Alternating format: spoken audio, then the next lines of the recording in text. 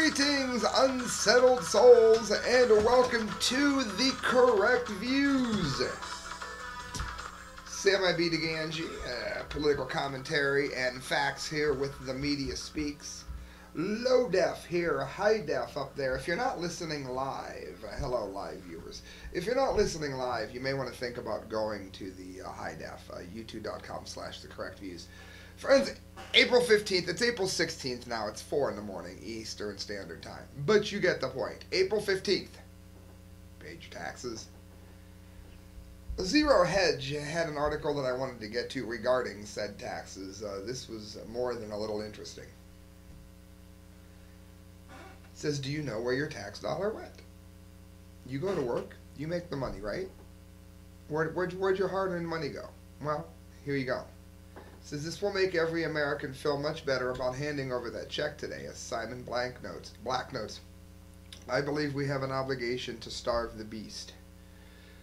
Out of each dollar, 27 cents went to the military, almost 26.5 went to Medicare and health. Interest on federal debt was 15.3. Social Security was 8.4. Think about it. 8.4 cents on the dollar is not going to meet the obligations we have on Social Security. In other words, the money you paid in, Harry Brown had said, is long gone. Veterans benefits 5.8. How very kind of them. Government 3.4. Food and agriculture 5. Education 2.5. Again, to bring in Common Core, which makes everything worse. The rest was split up between transportation, energy, and the environment. International affairs, science, and housing and community.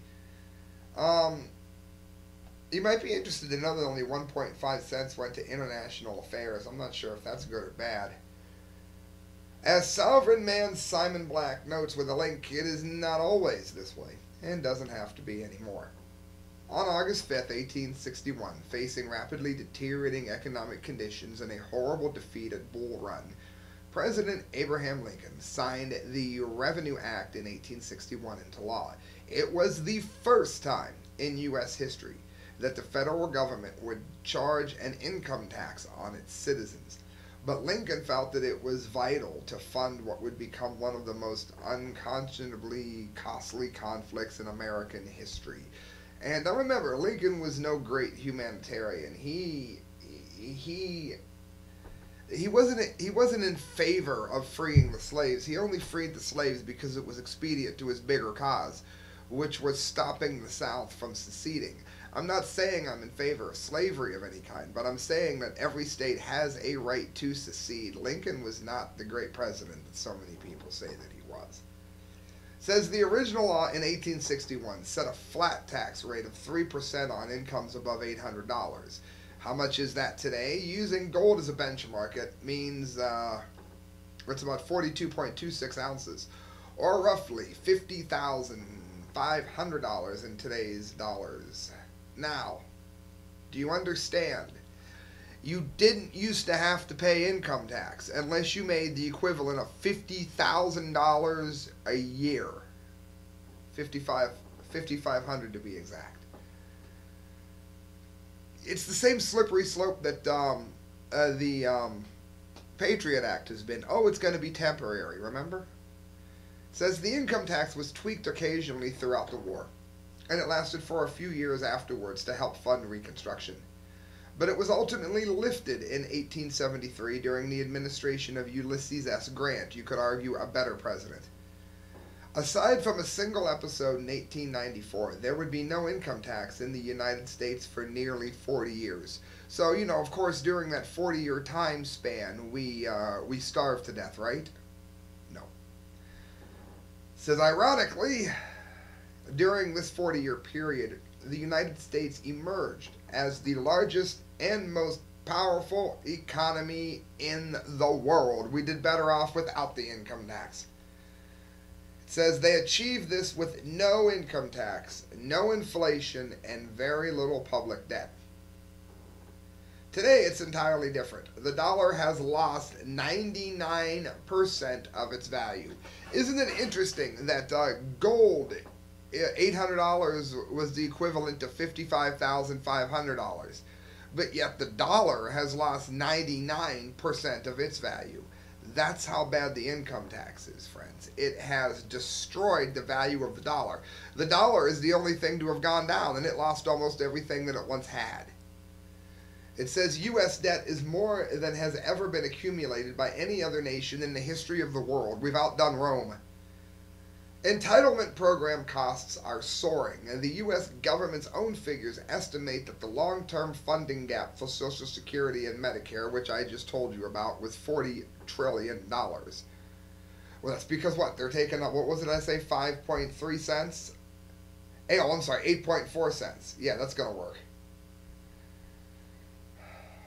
It says what's even more concerning is the complete lack of care and attention that this issue receives.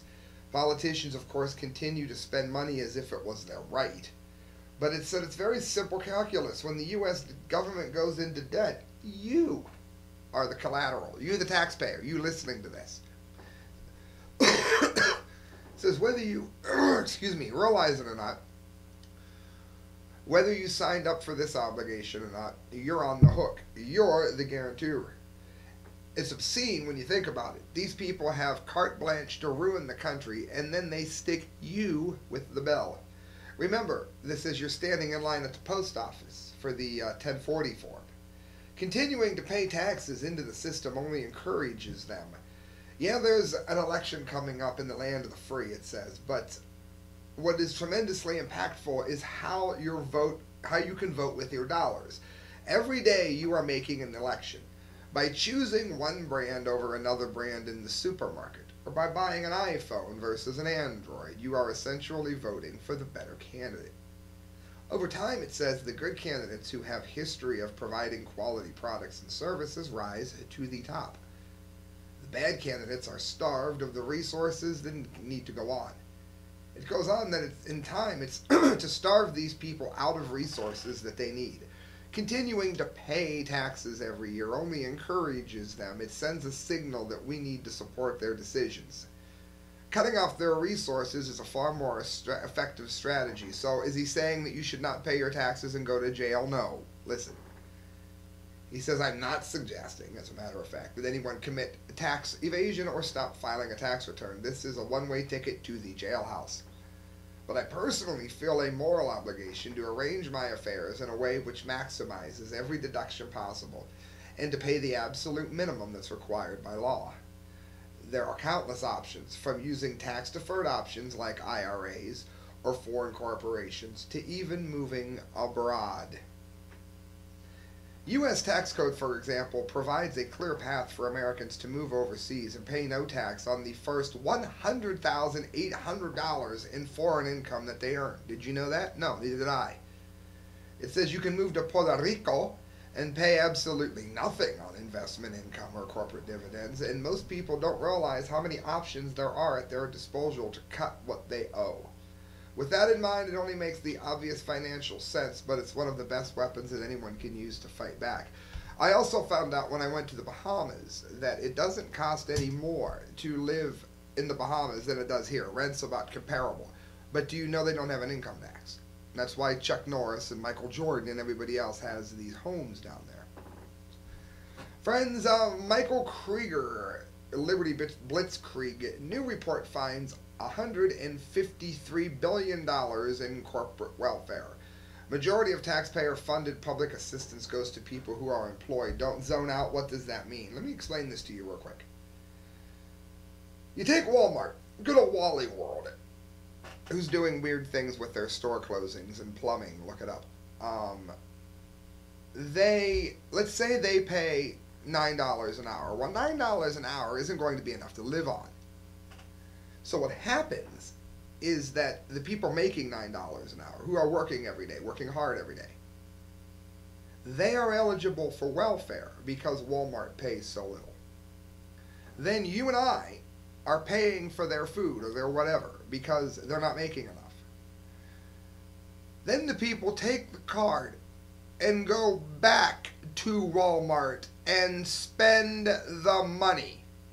So not only does Walmart put the taxpayer on the hook, but they get paid for doing it. That's what corporate welfare means in this instance, friends. It says, over the past few weeks, I've focused on many dangerous myths people are encouraged to tell themselves by the various power structures. These myths prevent critical thinking and make people far more malleable and passive. I've discussed, writes Michael Krieger, the stock market myth and the Hillary Clinton myth. There's a link for both in the articles in some detail, but today I want to expound upon the private welfare, i.e. food stamp myth. This myth has two components to it, which work brilliantly to manipulate two different segments of the U.S. population. On one hand, the wealthy and upper middle class, buffet, do not need public assistance, have generally bought into one of two notions about food stamps. One, that their tax dollars are actually helping the poor and that they are happy to pay their fair share of it. Or, two, that those on public assistance are intellectually and professionally inferior to themselves and that these people are just lazy deadbeats who should get off the couch. So which one is right? Listen to this. Interestingly, neither of these perspectives are accurate. It says they serve the corporate state perfectly, however. The reason is that by dividing the affluent classes into the false memes, they never actually see the issue for what it really is. At the same time, public assistance is actually padding corporate margins at the expense of society. That'd be you and I. Says I've discussed this a couple of years ago in the past. It's McDonald's math. You can't survive working for us. And there's some excerpts in it. Let me just say real quick. The divide and conquer is a very useful strategy. It's how they keep the blacks and whites mad at each other. It's how they keep the rich and poor mad at each other. When the facts prove the opposite, especially in this instance of food stamps. When I was younger, my wife at the time had Crohn's disease. And she was eligible for food stamps and that because she wasn't able to work. I was driving taxi for a bastard named Fred Nero at Yellow Cab, the cheapest man that ever lived. And there wasn't enough money coming in no matter how much I worked. And my wife was actually the one who was on it. But I can tell you just from knowing people, and I'm on no assistance at all now, thank God. I could tell you from knowing people that this is the norm. It's not normally people just sitting home playing video games. It says the key point I want to hammer into people is that food stamps are corporate welfare, that is free money for the rich. They actually are not welfare for the workers themselves, that would be the poor, who undoubtedly don't have wonderful lives. What ends up happening is that because the government comes in and supplements egregiously low wages with benefits like food stamps, the companies don't have to pay a living wage. They can keep more of the money for themselves. So in effect, your tax money is being used to support corporate margins, that is, corporate riches. Even better, many of these folks who get the food stamp benefits then turn around and spend them at the very companies which refuse to pay them decent wages to begin with. So who benefits? The CEOs and the shareholders. Who loses? Society. So don't give me this BS that the bottom line with the shareholders is where your obligation is. That is not true if you are bringing down the betterment of all of society by paying such poor wages that people have to rely on the government to eat. Guess what would happen if these companies failed to pay high enough wages and food stamps didn't exist? There would be massive employee organizing, and ultimately the companies would have to change tack. This, of course, doesn't happen when the taxpayer makes up the difference, and that is exactly what they want to happen. So people that want to get rid of food stamps are not people that are insensitive. They are people that know that this will change the structure of corporate America and prevent them from stealing money from the taxpayer in the way that I just laid out to you. It says, so as discussed, public assistance is actually padding corporate profits. Just look at the stock market, while doing very little to improve the lives of tens of millions of people who receive them. And it talks about a woman named Nicole Beth Wallenbrock, has a PhD in French literature.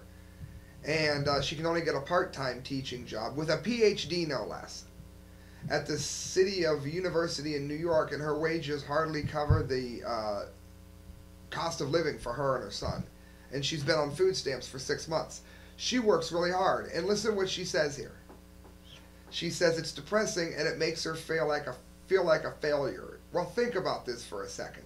A person, it says, is highly educated, a doctorate, I would say so, and made to feel this way about themselves is less likely to become politically active because they spend so much of their energy feeling utterly worthless.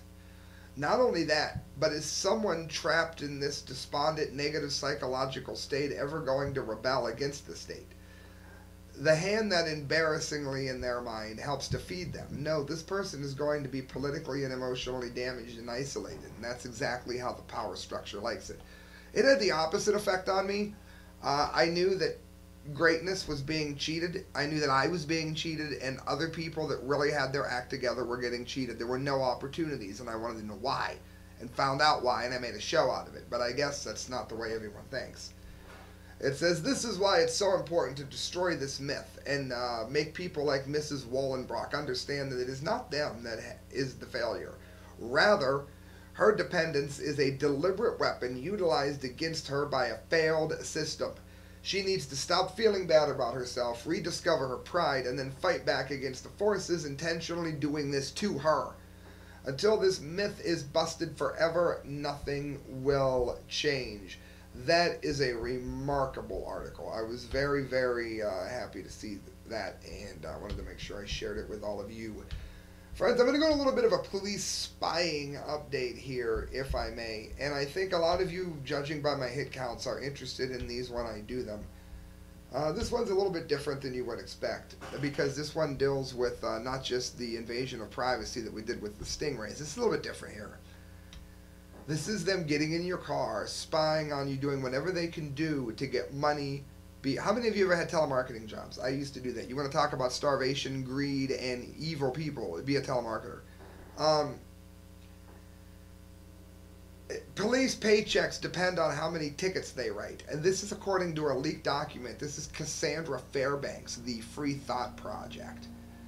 While police and their supporters continue to insist that police are out there keeping our streets safe, an international document sent from Edmondson Mayor John Galtney implies otherwise.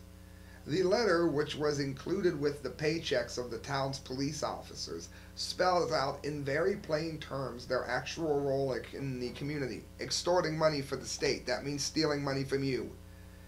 In the document obtained by Think Progress, the mayor is careful to point out that the town does not have quotas. He states that he only wants good tickets written, but adds that he is still very disappointed that the department has been extorting fewer people.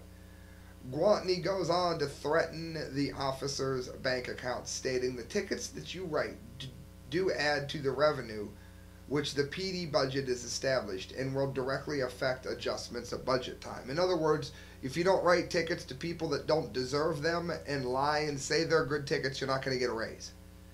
Says he doesn't stop with their pay either. The mayor then goes on to imply that the officers' benefits may be in danger should they not get their ticket production up by budget time. It has always been the desire of myself and the board to provide a safe and pleasant workplace with good compensation and benefits for everyone. However, our ability to continue doing this is being compromised by your work slowdown.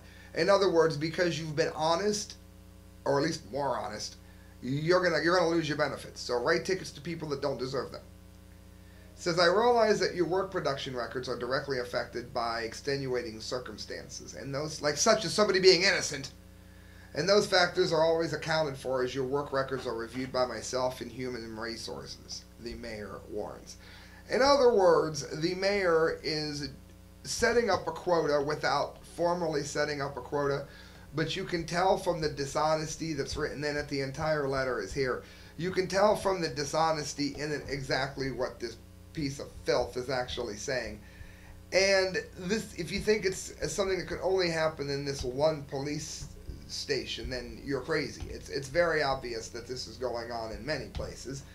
And if you don't believe me, then we'll go to this. Make arrests, issue tickets, or get fired. Missouri police caught in disgusting quota scheme. Oh no, Sam, it's only happening in that one area that you talked about, right? It's not happening anywhere else. Well, I have bad news for you. It is, in fact, happening all around you.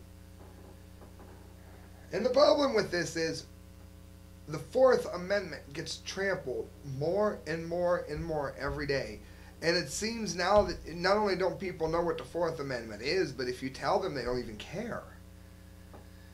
A former Bellefontaine neighbor police officer has come out of the quota closet and is exposing the department's highly unethical revenue collection scheme. Thank God for the honest, good people like this that exist, even if he's doing it a little bit late. I wish he would have done it while he was actually on the force. It would have been more helpful. A former Bellefontaine neighbor's police officer has come out of the closet. I just read that. I hate when they do that in articles. 10-year veteran on the force, Officer Joe St. Clair, was ordered to carry out a policy that he says required cops to issue a certain number of traffic tickets and even traffic arrests. If the cops failed to do it, they could be fired. That, in other words, you will bust people even if they are innocent. How do I know this? Because when I was telemarketing, I would sometimes have to sign up people that I knew didn't even order the damn thing. Because if I didn't, I was going to have to starve to death. That's what quotas do to you. It says, I believe the chief put an illegal mandate on his officers. I think it's unfair to the community, St. Clair told KMOV. You want to talk about feeling worthless, have to do something like that for a living. A report conducted by KMOV with the help of St. Clair exposed the downright insane requirements for Bellefontaine neighbor cops. According to the report, the mandate was put in writing. It requires officers to make a specific number of self-initiated activities each month. Even if they haven't seen anybody doing anything wrong, harass people for nothing, make sure you hit the number. St. Clair gave News 4 Investigates copies of spreadsheets used by the Bellefontaine Neighbors Police Department to track those activities. It identifies 7 different activities that officers are required to do. These include writing ordinance violations, traffic arrests, uniform traffic tickets, parking violations, and traffic warnings, even if, that simply isn't happening. If nobody did anything, you better make up that they did something to hit your quota. Welcome to America. St. Clair had to do 50 of them every month. The spreadsheet shows that traffic arrests represented up to 15% of the required activities. What if 15% of the people that you see on the road aren't doing anything wrong? Arrest them anyway. An equivalent of up to 8 arrests per month, and that the uniform traffic tickets were up 60% for about 30 tickets per month. To put that into perspective, 75% of all officers' duties is forced to revenue collection. Yeah, 75% of the time they're harassing people for nothing. Low-level DUIs, a 40 and a 35, that kind of BS. It says this department focuses 75% of its time on the act of revenue collection. This is particularly disturbing. It means that only 25% of the time are they trying to solve murders, prevent crimes, and investigate thefts. That's why when someone breaks into your car, nothing happens. It's probably too generous of a number as well. If you take into account the immoral war on drugs, solving murders, preventing crimes, and investigating thefts is probably only a tiny fraction of that 25%. Yeah, because we all know, weed is just, you hit a bowl and your life's over. St. Clair tells KMOV that he was threatened with disciplinary action in September of 2013 for failing to meet the requirement for 50 citations. The next month, he made sure to meet the minimum. What's that mean? It means that he was harassing people and giving out tickets even when he knew that they were innocent. And that's what that means. He said, I wasn't comfortable doing it, but I had to do it. I had a wife and 2 children that I had to support, said Sinclair, an otherwise honest man. It should be noted that St. Clair is no angel. He was named in an excessive force lawsuit 6 years ago that the city settled for $90,000. The victim claimed that St. Clair and another cop arrested, beat, and tased him, then dumped him into Granite City, Illinois. However, St. Clair's credibility on this matter was reinforced when Police Chief Robert Pruitt confirmed the quota system. There's your tax dollars hard at work. Pruitt admitted during an off-camera conversation with KMOV that officers have been threatened with discipline and punished for not meeting this quota. Oddly enough, just prior to admitting that officers face consequences for not meeting quotas, Pruitt claimed that it's not really a quota system.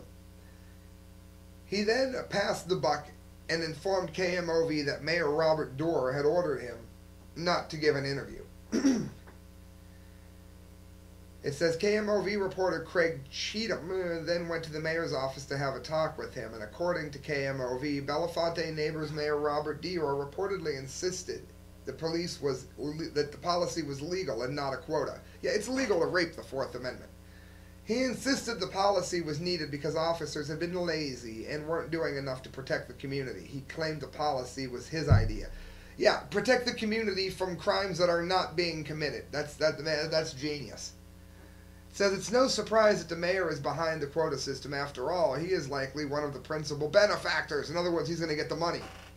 The judges and prosecutors probably have their hand in the extortion cookie jar as well.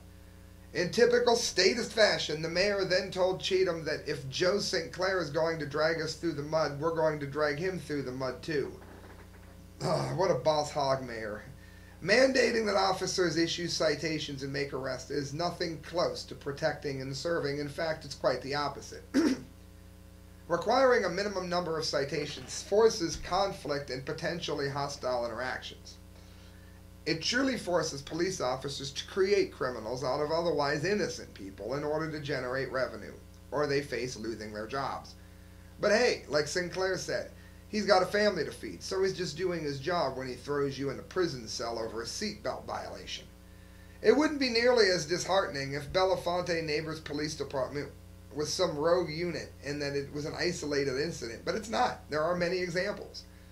It says the most recent was November of last year, of course, the Free Thought Project in Normal, Illinois. Several cops from the Normal Police Department, what a name, sued the cities, claiming that the department's policy forced them to make arrests without probable cause. So, there you go. Three proofs right in a row that it's happening. Friends, this show, of which I've got 3 stories to get to in this show, is brought to you by Sticker Junkie. Look at these awesome Passing Time stickers.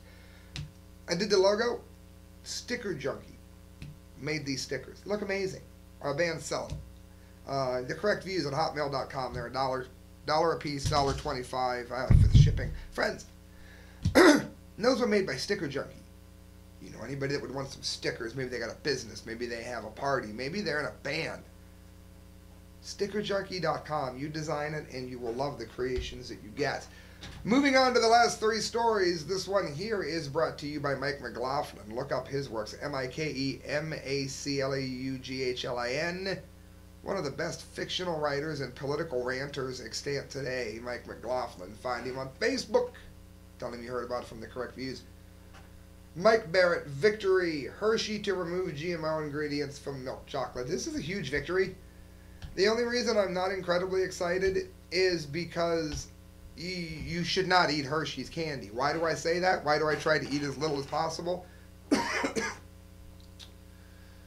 Look up the work of Helen Caldicott, if you doubt this. The 3 Mile Island accident was greatly downplayed, and the radionuclides that went out in the 70s are still poisoning that entire area. You do not, under any circumstances, want to eat Hershey's candy or Hershey's anything.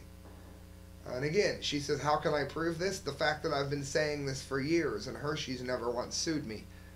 Hershey's candy is a fast track to cancer and radioactive slow motion poisoning here. However, having said that, this is remarkable news, and it's news that shows that we are in fact being heard when we are standing out against GMOs. Yeah, again, I didn't eat for like 2 days. I waited for Christelle to make something to eat, and I damn near starved to death because it never happened. And I ate Taco Bell. 3 burritos, like in one bite. I was starving to death. 48 hours, people, I was starved. My problem with GMOs is that I like fast food. And I know that these bastards have poisoned it in such a way. You can give me a chicken sandwich without adding cancer-causing agents to it. Don't tell me you can't. Well, we're being heard, and things like this are happening.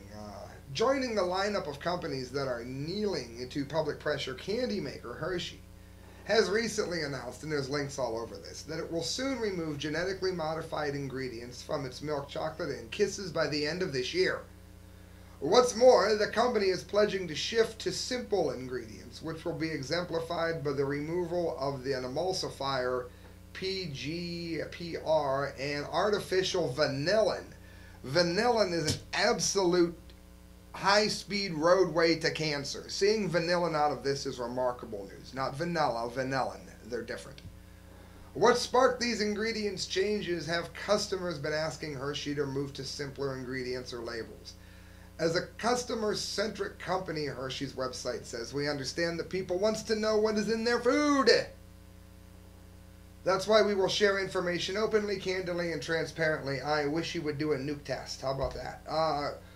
It says the changes that Hershey is making to ingredients, non-genetically modified sugars, sustainable traceable palm oil, and RBST-free milk.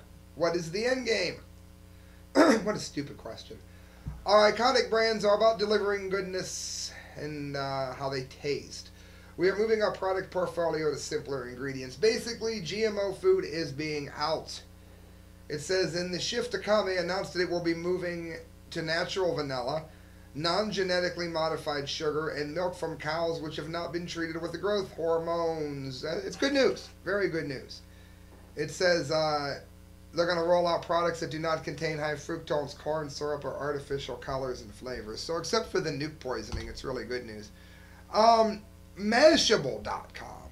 I thought this was also worth covering. I've got, how many of you like the science stuff? If not, don't worry, I got the Dumdy next. You're going to want to hear the Dumdy of the day today. I got more science news than I can get to. I do news from the science front, 2 p.m. Eastern Standard Time, mediaspeaks.com, every Saturday. Well, I've been swarmed and I have to get to one of them on this show because I just got too many to cover on Saturdays right now. Strange lights on dwarf planet Ceres has scientists perplexed. Yeah, if there's a bright light, and go to the site here at Mashable.com, and you will see that there is on a rock flying through space. I think that would be of interest. A dwarf planet is shining 2 bright lights at a NASA spacecraft right now, and our smartest scientists are unsure what they are.